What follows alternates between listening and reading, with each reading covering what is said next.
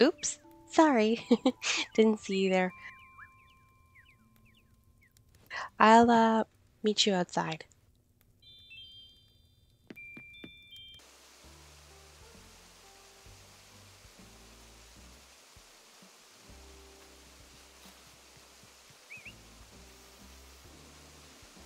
Hi everyone and welcome back to my channel, or welcome if you're new here. My name's Dalia and I hope you guys are all having a wonderful day today. So as you can see, we are standing outside of the Sunken Waterfalls, which was my last speed build. If you haven't checked it out, please do. It will be linked in the description below. So today we are going to be decorating the house that I promised at the end of this trail here. It is going to be my second official villager house build, and today we are going to be building Eric's house. So without further ado, let's just get right started with this video.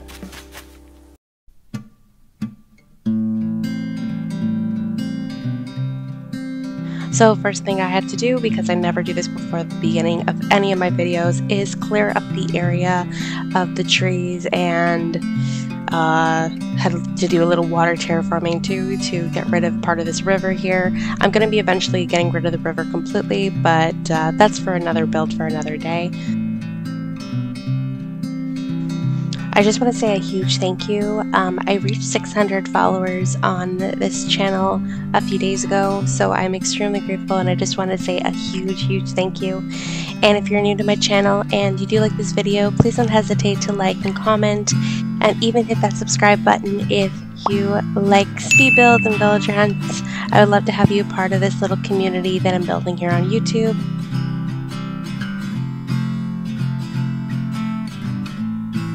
So after doing a little bit of cleanup around the area, I began terraforming the cliffs up. My idea was to have the house kind of nestled in the cliffs here. So I'm kind of just initially planning out like generally where I want it. I do move it around a little bit to make it fit a little bit better.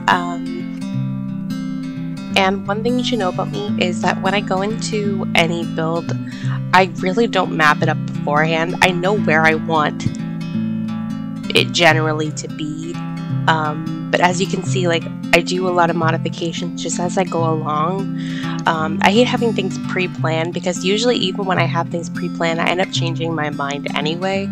But all I knew about this is that I wanted to build one of the villagers' houses back here.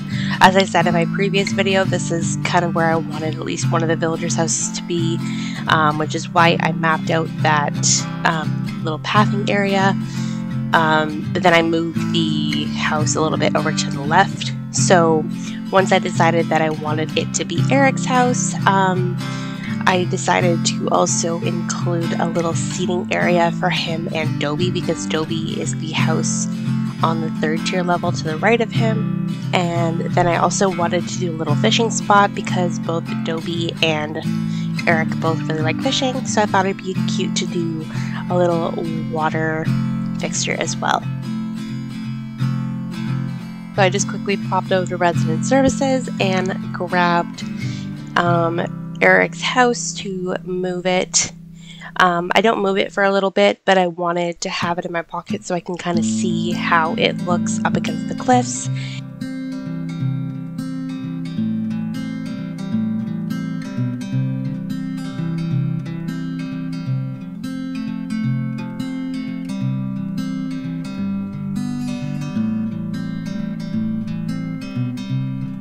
And then I added more space in the area to the cliffs to add a little bit more space, because I want to add trees and a couple of other things on the top, and I want enough space to be able to do that. Later on in the video, I also attempt at doing my first cliff tree, as in like using the glitch to plant the trees on like the very edge of the cliff. So I do include that at one point in the video, and I'll leave a timestamp for when I do that. Just to show, if any of you guys don't know how to do it, it's a pretty standard thing that most people do now. I really hope that's something they don't remove in a future update, because it is a lot of fun to be able to put trees on the corners of cliffs. And the only reason I haven't done it up to this point is because it's kind of a hassle to do and I'm a little bit lazy. So, alright, and then after doing that, I was just putting the path up a little bit. I didn't want to do too much pathing because I wanted to make sure I had enough room and area to do a lot of trees, because I kind of wanted this to be a very secluded little area for Erik. Obviously, because he's like a moose or like a deer, I wanted him to like be very like hidden away in the forest to give him his own little private area. So I did just a little bit of pathing, but nothing too crazy.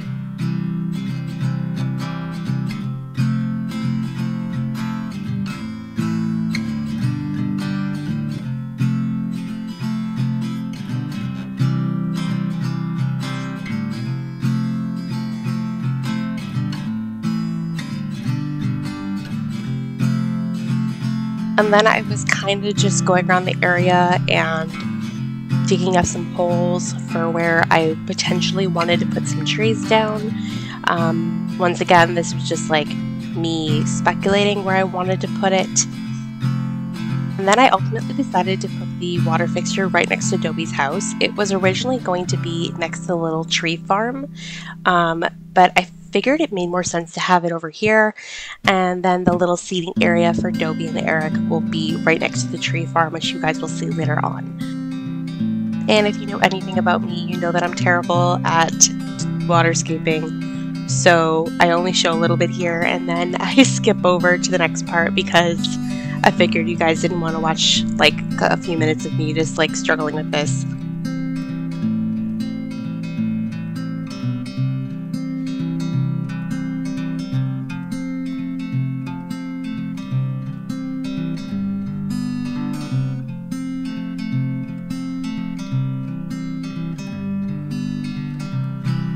And initially I wasn't going to have waterfalls here, but I figured because it's right up against the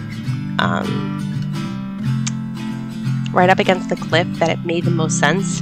And here I had to cut down the tree because I didn't have any fruit on me to dig it up, and I was too lazy to go grab one, and I wanted there to be 2 waterfalls here, so I just chopped down the tree and I replanted a different one later on.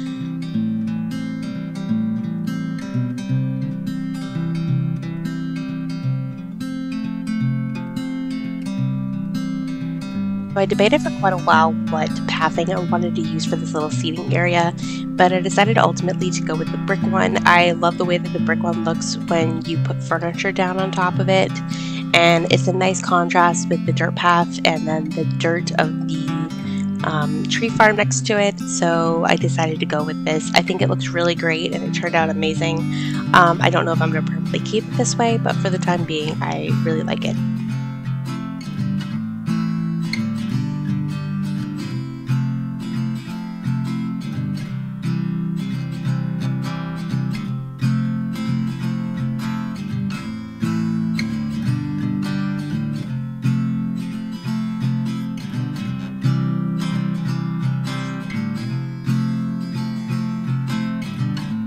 So I did fiddle with the cliffs a little bit more off camera and just decided to put Erik's house down. I was happy with the way that it looked and didn't feel the need to move it any further. I just wanted to make sure I had enough space to the right of it to put a little seating area for Erik himself so he can have like a little yard.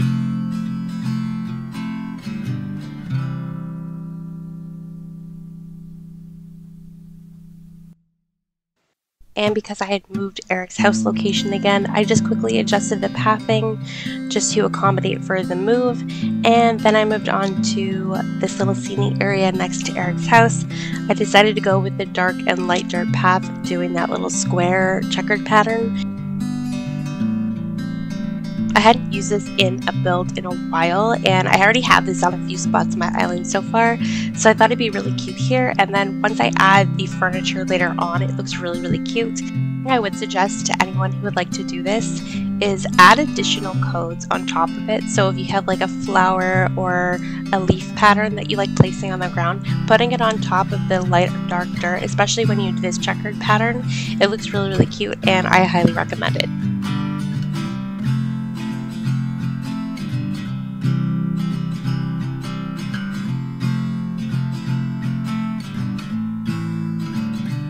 Then I was going around the area and planting some trees.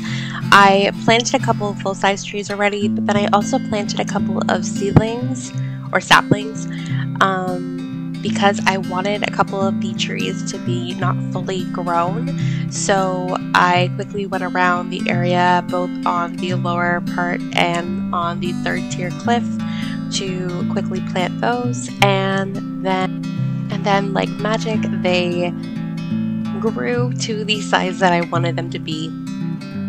For anyone who doesn't know this little trick, to prevent a tree from growing to the full size, all you have to do is plant a fruit tree behind it, and that prevents it from growing to its full size. So after like 2-3 days, if you like it to remain slightly smaller than its full size, just plant a fruit tree right behind it, and that will stop it from growing fully. I then quickly put down the furniture I wanted in this little area. I wanted to use the log round table because I thought it fit the area best, and then I wanted to put down like some little food items, which I add later on. I wanted to keep this area very simple and cute because it is very small and minimal, and I really like the finishing touch.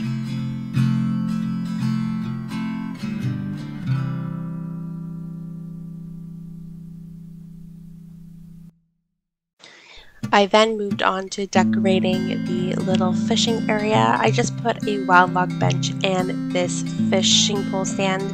I didn't want to do anything too crazy and just keep the area very simple. So I thought the items worked really well for the area. And just like I said before, here's the little trick of adding a couple of additional codes on top of the dark or light dirt. Like I said, it just adds a little bit of extra, just adds a little more to the area, and it looks really, really cute. And then I started putting down the furniture I was going to include in this area. I do end up moving it later on, but right now I was just kind of like feeling for how I wanted the furniture to be positioned, and I ended up choosing this cute little checkered pattern for the pillows because I thought that the colors worked really well with Erik's house.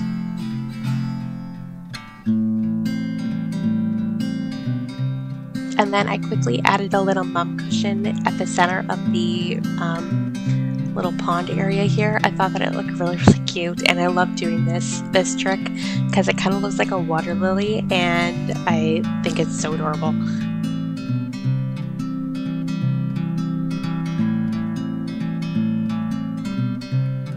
Then I quickly added the items onto the table here.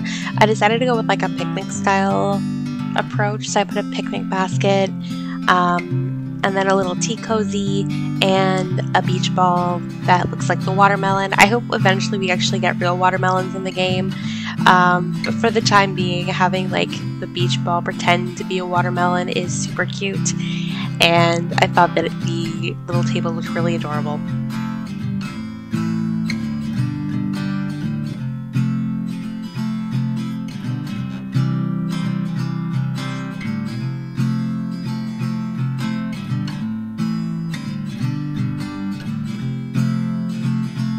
One of the biggest decisions I had to make for this build is whether I wanted the log sofa to go up against Erik's house or if I wanted to place it here.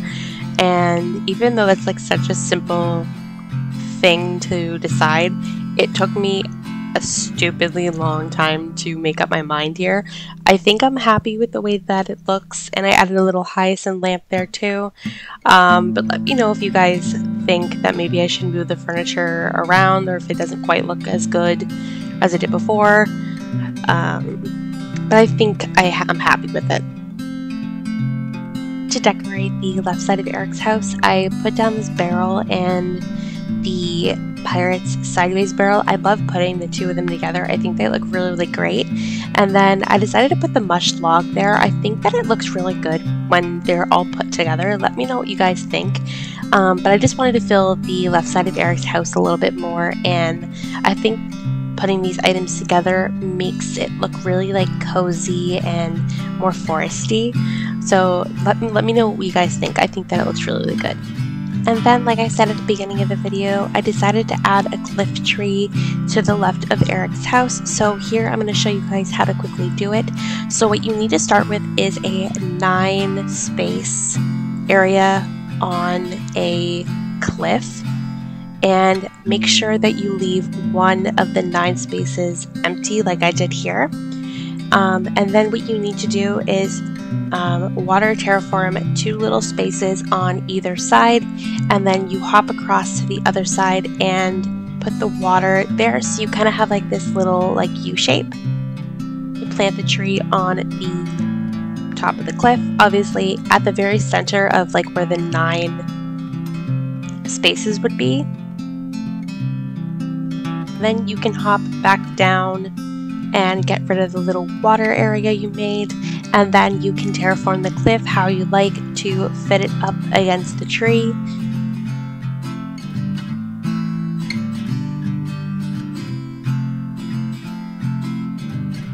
I suggest you pay particular attention to how you're terraforming the area, because once you screw up, like if you screw up this area and you want to like rebuild cliffs, you won't be able to. So be very, very careful. So like as you can see, the tree is now on the edge of the cliff. If I were to try to terraform further, it wouldn't let me. So yeah, and here's me celebrating because this is my first official cliff tree that I have successfully built, and it qualified. Like, confetti was necessary. Let's be honest. It was necessary.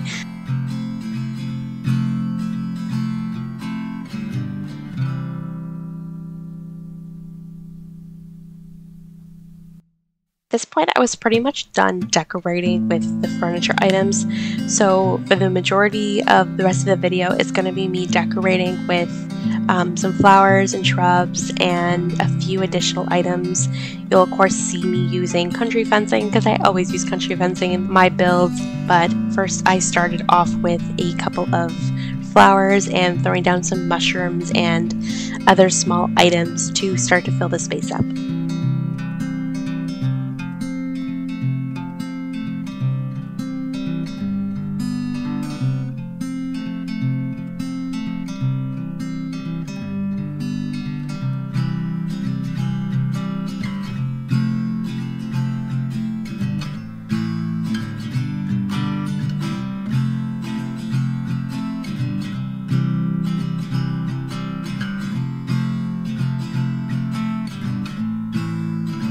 And then I threw a couple of mush lamps down, because I gotta have my mush lamps always. And I think that putting, especially the one in the little corner here next to the little picnic area, was super, super cute. And then I threw down one next to Erik's house. Let me know if you guys like the placement of it. I couldn't decide if I really liked it there. But yeah, I think it's really cute. And then I just stopped and applauded because Diana was hanging out with me, and I love it when villagers hang out around the area you're decorating or terraforming, unless they get in the way, in which case like they have to move. Like, you love them, but they have to move so you can decorate, but they always seem to like sit exactly where you want to terraform or decorate. You guys know what I mean. You guys know what I mean.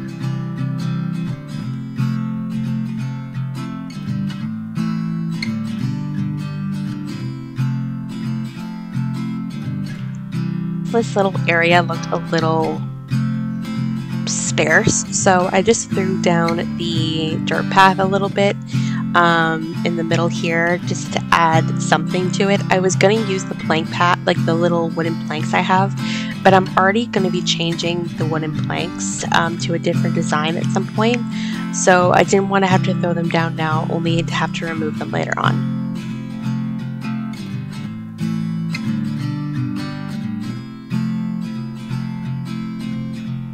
You you can tell, the day has changed. This was actually a 2-day build, so this is me decorating and finishing up on the second day. Decided to make a couple of green leaf piles because obviously with a very foresty cottage inspired island, they look so nicely and they fill the area up really great. And then I noticed that Erik was outside his house, and I love seeing villagers whose houses you're building interacting with the space, so I just quickly stopped and talked to him, and he noticed that I was building yesterday, so I think he really appreciates the time that went into this build. I hope so. Anyway.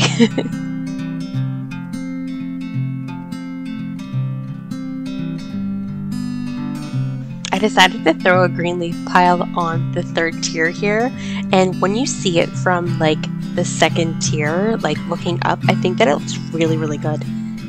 Like, I didn't think that just throwing down like a little pile of leaves would like make such a huge difference, but I really like the way that it looked. And then I had another wild log bench, and I decided to throw it down on the third tier. Like, no one will be able to get up here and like sit on it unless someone like magically spawns on the third tier here, but I think that it looks really good, and especially like in contrast with Erik's house right in front of it, I really like the way that it looks.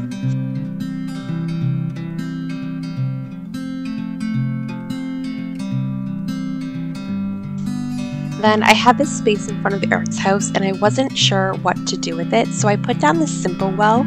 I'm not sure if it goes with the more like brown of the of Erik's house exterior and like the dirt path and everything around it, but I actually quite like the way that it looks. Please let me know what you guys think. It fit the area perfectly in terms of size, but I'm not sure if it worked for the space. So let me know what you guys think.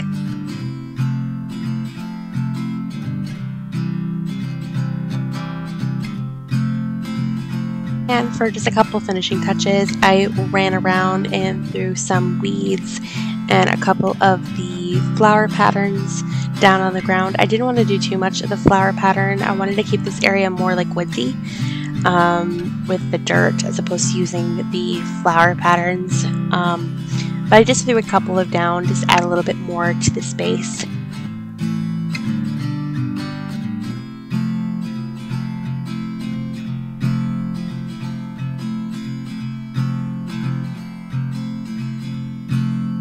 And then after that, we were officially finished with the build.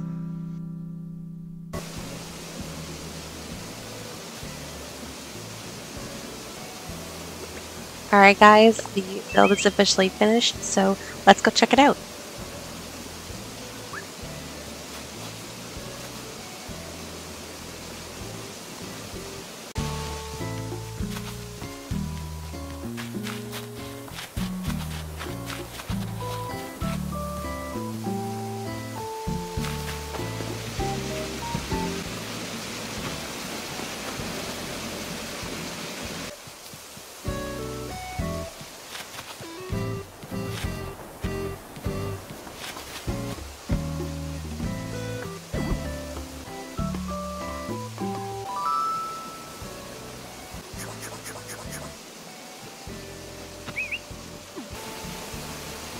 Alright, so that's it for today's video. I really hope that you guys enjoyed. I had so much fun with this build, and I'm extremely happy with the final product. I'm always really nervous about decorating villagers' houses, but I think this turned out really amazing. And I really hope that you guys liked it too. Please don't hesitate to let me know what you think in the comments below. Like, comment, and even subscribe if you like this video and would like to see more from me. And I'll see you all in my next video. Bye!